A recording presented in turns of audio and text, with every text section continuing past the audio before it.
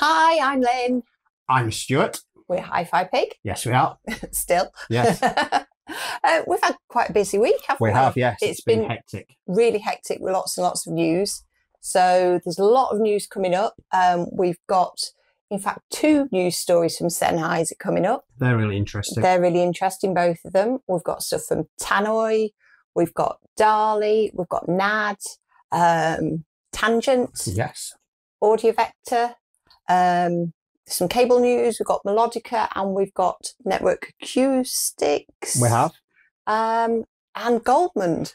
Yes, we have. The Goldmund stuff's really interesting. However, before we go any further, we've had a letter. Oh, God. From Mrs Licorice from Wetwang in the East Riding of Yorkshire. She asks why we're still doing these videos when Stuart's got such an obvious face for radio. I was first offended by this letter from Mrs Licorice of Wetwang in East Yorkshire. But basically we're doing the videos because we like doing the videos and we think you might like them too. So Hopefully. That's it. So Mrs Licorice of Wetwang in East Yorkshire, if you'd like to continue your correspondence, then feel free to. But that's the reason we're still doing the videos. Personally, I'm a little bit worried that you're conversing with a lady called Mrs Licorice. Well, she Should said I be worried? Well, yeah, she said I could have a dab of her sherbet dib dab, yeah.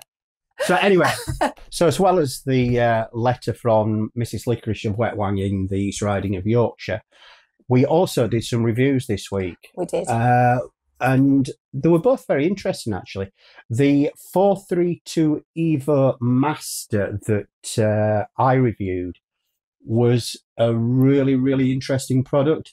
If you don't know anything about 432 tuning, it tells you all about it in the review. But basically, it's slightly alternative tuning to traditional tuning for orchestras and what have you. And basically what this machine does, the 432 EVO Master, it retunes the signal, the bit perfect signal, to 432 tuning, and it does change the sound a little bit. So it's 432 hertz, yeah? Yeah. It's really interesting, but it took my brain a little bit to actually get what it was doing and really get into it. But once you get into it, I got into it and I understood it. And I will understand why people don't get it. But if you don't get it, you can always turn that off on the machine anyway, which I thought was really interesting. It's quite interesting that saying that it took you a while to get it, because quite often that is a thing with hi-fi. It's like the first time you listen to a big horn system, you'll sit down in front of it and you'll listen and you might not get it at first. You've got to give your brain sort of chance to adjust to what's going on. Exactly that. I remember the first time I heard the avant-garde duos at Jeffrey's in Monaco. Sound galleries. Sound galleries. We're going back years and years and years before HiFi PiG was a thing, I think. Yeah. And the rep from Avant-Garde said, and I remember his exact words, he said, "Now we will listen to what 1 watt sounds like." And I was the only person in the auditorium. And the music started playing and it took my brain 5-10 seconds to click, but then I came home and went, "Got to have a pair." We've got to have a pair then. Yeah, I came home. And a few years later we did. And a few years later we did. I also reviewed, and this was a very interesting product, and we've reviewed a lot of Class D amplifiers that use the HiPEX modules. And the HiPEX modules, in my opinion, are the best modules. And you would think that they would all be much of a muchness, but they're not. And I think, I don't know, I think that's down to the buffers that are used in there and the power supplies that are used in there. And to my ears, the Vera Audio Class D amplifier, it's a power amplifier, and it's about 2.5–3 grand, I think, off the top of my head. That so far has been the best Class D amplifier that we've had in the system. And I've been a long time, well, we've been a long time champions of Class D technology. And we've had Merrill Thor amps in the upstairs system for years and years and years. But the Vera Audio Class D from Norway, in my opinion, is actually better than the Thors. Not perfect, and I do prefer, obviously, the Class AB Electro Companion amplifier that we've got in the system. But for £3,000, I think it's very, very good. Yeah. The other news is Ascot. Ascot coming up. In fact, Ascot has actually started today, but today is just a trade and press day. Yes, it is. So Eric's currently there and he's snoofling around and listening to everything. How did he get on getting there? Did he have any trouble getting there? I think Eric might have had a little bit of transport crisis, I think, but all was well. Very good. So he's there, is he? He is there. That's good to hear. We got there last night, so yeah. Cool. I have seen photographs of him there. So we know he's there. Jeff at Tellurium Q sent me a picture saying that he'd spotted some tall Dutch guy. Some tall Dutch guy. If you don't know Eric, he's our guy that covers Benelux and Germany. Yes.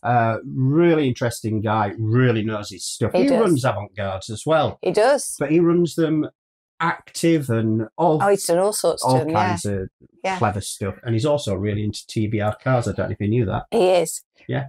Very much so. But yeah, he's currently at Ascot for us, and that just looks like it's going to be a wonderful show. Yeah. So we couldn't make it over because it's too close to us going away next weekend, which we'll tell you about more later. I think Paul Miller that runs the show, he runs Hi-Fi News and Record Review, which is the magazine I read as a kid, actually. And I almost won a prize in the competition there, but we'll not go into that because I didn't win. But that was to win a NAD amplifier, or it might have been a Marantz amplifier, a dual turntable and a pair of speakers. And I've got thoughts on all that down the line, but we'll go into that in a different video. But yeah, I think Paul Miller has done a fantastic job of putting that show together. It was cancelled because of the Queen's death. Very last minute. Last minute. People had flown in from all over the world. We were flying in as well. Yeah, we were flying in. Yeah, so and that was going to be the first one after COVID. Yeah. So this is actually the first one after COVID. But you've got distributors there, brands there. You've got people like Absolute Sounds bringing all the Wilson and the Magico and the D'Agostino and everything. You've got SCV there. They're bringing Triangle. They're bringing all the Head-Fi stuff like Meze and what have you. You've got Chord Electronics there. You've got PMC there. It looks brilliant. I've seen some of the photographs and little videos that people have taken.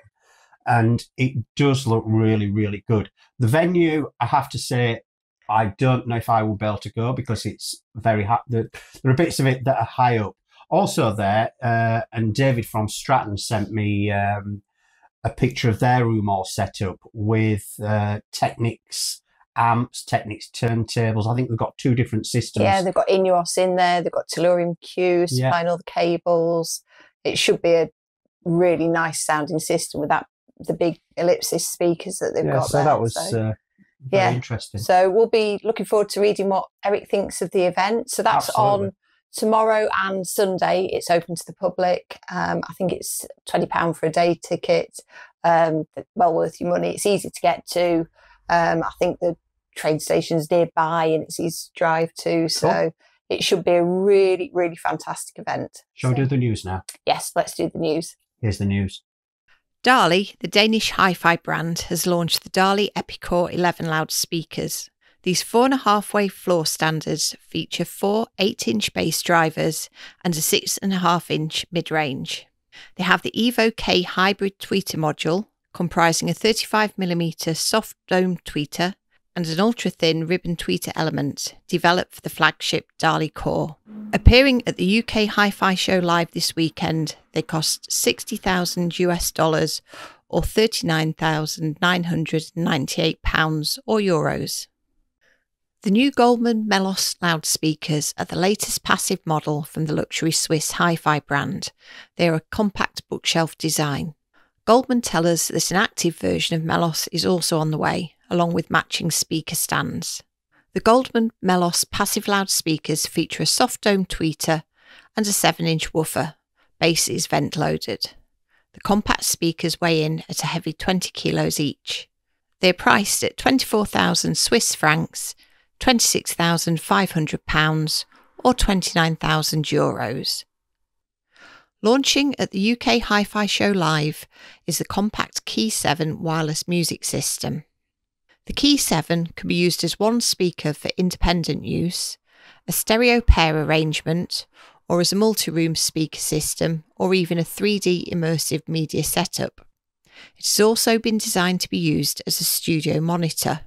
Available in early 2024, Key 7 costs €3,795, £3,495 or $3,895 for the single speaker, or €7,590, £6,990 or $7,790 for the stereo pair.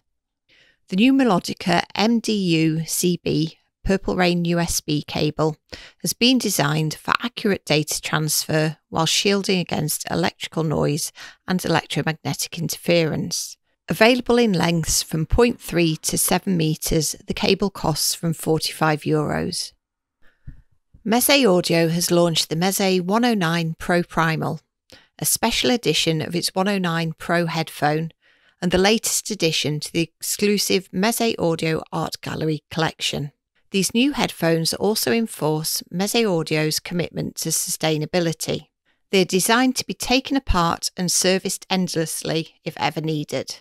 With handcrafted walnut ear cups and 50mm size transducers, they are available to order at $999 or euros or £899.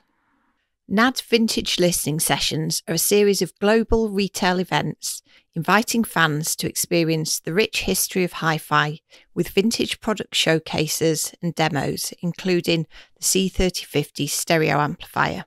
Sessions will be announced soon, with events running up until early 2024. Hand-built in the UK, the Network Acoustics Muon 2 USB cable is designed to protect digital signals from the damaging effects of electrical noise in the form of RFI and EMI. While Network Acoustics says that the Muon 2 USB cable represents a substantial upgrade over the original, they've kept the price the same at £1,395 in the UK for their standard recommended length of 1.5 metres.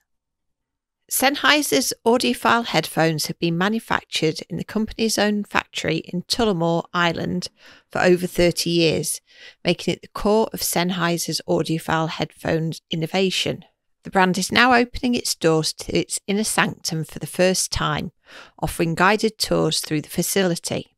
HiFi fans will have the chance to win trips to the centre through social media competitions over the coming months. The new Sennheiser Accentum wireless headphones feature hybrid active noise cancelling technology at an accessible price point. They feature 37mm dynamic transducers, and the acoustics have been optimised for a broad ANC performance. The headphones combine Bluetooth 5.2 and multi-point connectivity and support the aptX HD, AAC and SBC codecs. Available in black and white, they will be priced at £159.99 or €179.90. Danish hi-fi brand Audiovector has chosen Speciality Sound and Vision to represent their brand in the USA. SSV, headed up by Anthony Chiarella, is charged with growing sales, brand awareness and market presence for Audiovector and assumes his duties immediately. Tangent Denmark has announced 2 new products in its electronics range, the Tangent DAC 2 and Tangent Amster TV2. Tangent DAC 2 has a Sabre ES923 24-bit stereo audio DAC chip at its heart. It has multiple digital inputs of coaxial, optical and USB and features the latest aptX Bluetooth technology. It costs £249.99. The Tangent Amster TV2 has Bluetooth 5.0 HD connection and a HDMI input. It features amplification of 2 times 50 watts and an integrated subwoofer output. It costs £199.99. Tannoy has introduced the new Tannoy Super Gold monitor speakers, a range that builds on the classic professional monitor Gold. The range features 3 models of passive dual concentric driver speakers, and they are designed with front-firing bass ports for easy placement against walls or in corners. They cost from £5,995 a pair for the SGM 10-inch to £8,495 for the SGM 15. Yamaha says that the HA L7A is the first true audiophile headphone amplifier that it's made, and the perfect companion for the flagship YH 5000 SE headphones. It features a patented floating and balanced power amplifier, 32-bit DAC, and Cinema DSP sound field creation technology. The HA L7A will be available in late 2023 for $3,999. So that was the news. That was the news that was. It was. So some interesting stuff. I was interested in the Sennheiser, 2 bits of news from them. The Sennheiser experience actually in Tullamore in Ireland. I always assumed that they were made in Scandinavia, yeah, or Germany or somewhere. But they are the audiophile headphones made in Ireland. So they're opening the place up, they're doing tours and what have you.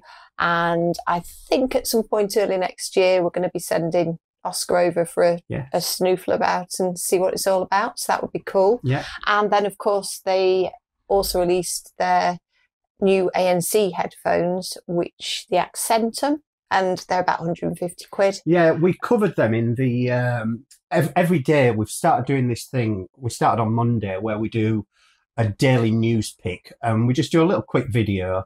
We're not in it, Mrs Licorice, you'll be pleased to know. And it's a couple of minutes long. It's just about the news that we found most interesting that day. Yeah. It's picking up. We're just doing it for a bit of a laugh, really. But there you go. But they looked interesting. Very cheap. ANC headphones. I've just got some. Well, we've just got some JBL headphones for flying and what have you. I'm not a great lover of headphones, but I think they're really important on long flights. So we've got some. The news that I found particularly interesting was the Tannoys, and they're doing super golds. Yes. And if you know HiFi, you'll know Tannoy. The super golds have been around for a long time. Longer than you. Possibly. And they're not reinventing the wheel or anything, I don't think, Tannoy. But there's a new set of speakers out. Thought they were quite interesting. Yeah, they'll be popular, I imagine. Not hugely expensive, I don't think. Not ridiculously expensive. We've had quite a lot of news that's been sort of very accessibly priced stuff, and then we've had super expensive stuff. So on the accessibly priced side of things, the stuff from Tangent of Denmark. They looked interesting. The little DAC and the amp. Yeah. So I think 250 quid for the DAC, 200 quid for the amp. So really interesting. We've got some of them coming. I think we're going to see a lot more of that kind of stuff. I'm speaking to someone else after we've made these videos that's got a R2R. Not Mrs Licorice then. It's not Mrs Licorice, no. That's Monday afternoons. Okay. That was a cat coming in as well. About to speak to a company that based in the UK, and they're doing I think it's about 550 quid R2R DAC. So looking forward to speaking to them about that. But I think we're going to see a lot more kit that is at that 250 quid, 500 quid mark. But that is actually really well made. It doesn't look cheap. No. You're not talking about cheap gear. You're talking about accessibly priced or affordable gear that's well made and solid and is giving people what they want. And it's backed. earlier on I mentioned about nearly winning a competition in Hi-Fi News and Record Review, and I did. And at that time, there was the dual turntable, the Nado Marantz amp, and then either Kef or Wharfedale Diamond speakers. And everybody that I knew at that time really wanted that setup. And having things like the Tangent, and there's lots of other brands as well out there for people that want really good quality, don't want soundbar, don't want Sonos or something like that. They want proper hi-fi.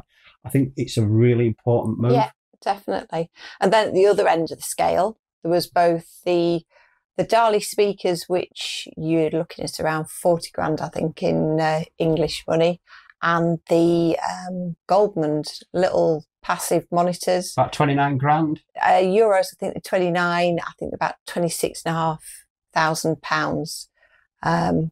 So, yeah. It's a lot of money for a stand mount, isn't it? It is, and that's not with the stands. All right. The stands are still to come. And there's going to be active ones as well. But yeah. We'll get to listen to those next week. Yeah, then. I think we will. Yeah, Robert will have them. He's the Benelux Goldmund so we will distributor. So I think he's bringing them. Cool.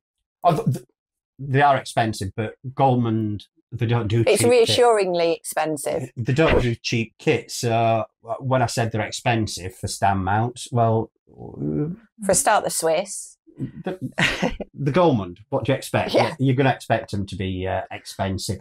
Another speaker that is launched, I think it was launched earlier on today actually, is the Key 7. Yes. That, if you don't know Key, they do speakers that are active. Yeah. And they have a stack of the ones that I've heard, they have a stack of them. They've got bass drivers and then sort of a unit that sits on top. I think that's the Key 3 BTX or no something idea. like that. But they're always absolutely incredible. Yeah. DSP. You can plonk them in a little room anywhere and the bass will play nicely and really nice looking. So the Key 7s are sort of... they're a bit smaller than the 3. Okay. And they're also cheaper than the 3. How much are they? About £7 I think for a pair, they're about 7.5 or so. Right, okay. But if they're active as well, aren't they? Yes. With DSP on board? Yeah, they've got all the stuff going on. Okay, so I think at that kind of price, they will fly out. Yeah. A lot of people will buy those. They're kind of a lifestyle speaker that doesn't look like a lifestyle speaker necessarily. They sort of really look like they mean business. And they've been made to sit, well, you've just heard in the news, but they've been made to sit in sitting rooms, studios, as part of a surround system, blah, blah, blah, blah, blah. The Meze Headphones, they looked interesting. Yeah, I think what they're doing is something that a lot of headphone brands in particular are going towards, whereby they're looking at their sustainability and they're making headphones that you can actually repair, because headphones are one of those things like, oh, the wire's broken, that's it, they're gone, throw them in the bin type thing. Gotcha. But these can be apparently endlessly taken apart and rewired and drivers changed and whatever needs doing to them, if they need anything doing to them. That's good to hear, because I use headphones. I said I don't particularly like headphones, but I use headphones every day for DJing and mixing and what have you. And they do get some abuse, and having ones, and the ones I've got, I think they're Sennheisers actually. They can be fixed as well. Yeah. But Meze, I think this is a good move on their part. Yes. The other good news is that Audiovector are now properly represented in America. Yes. So by SSV, which is Anthony Chiarella's company. He's a very nice guy. He's a lovely guy, lives in New York. Yeah. He also looks after Griffin and Brinkman, I believe, he's in into America. His watches as well. So. Yeah, and he's a lovely chap. Yeah. But yeah, I think before Audiovector wasn't particularly represented in the States. I know when I posted the news, quite a few people commenting saying that's really good news, because you couldn't necessarily find a local dealer who would have Audiovector. and obviously people want to go and listen to them. So that's really good news. It's cool news. That. We use Audiovector R6 Aretes in the reference system, and we've got a pair of R3s and blah blah blah, and they are very good speakers. So it's good to see the brand over in America, and Anthony will do a really good job. Yeah, he will. I expect to see him at some shows and what have you coming up. So that's good news. Yeah. So I think that's about it. I think it is. Thank you ever so much for watching.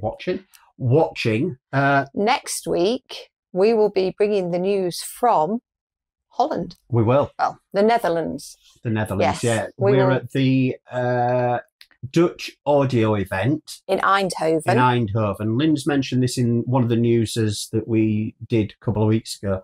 But you can fly over there from the UK for not a lot of money. Yeah, it's nice and simple to get to. Yeah. It's a great show, really enthusiastic, really well organised. So we're going to be over there.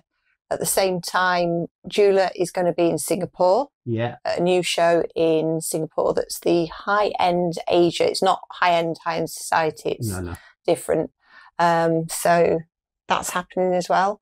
And Oscar's popping to Daventry to check out the show there. Yes, so we're all over the place. Next weekend is a massive weekend all around the world for hi-fi shows. I mean, we're at 3 different ones, but there is loads of others going off as well. It's crazy season. Yeah, it is. It's crazy season.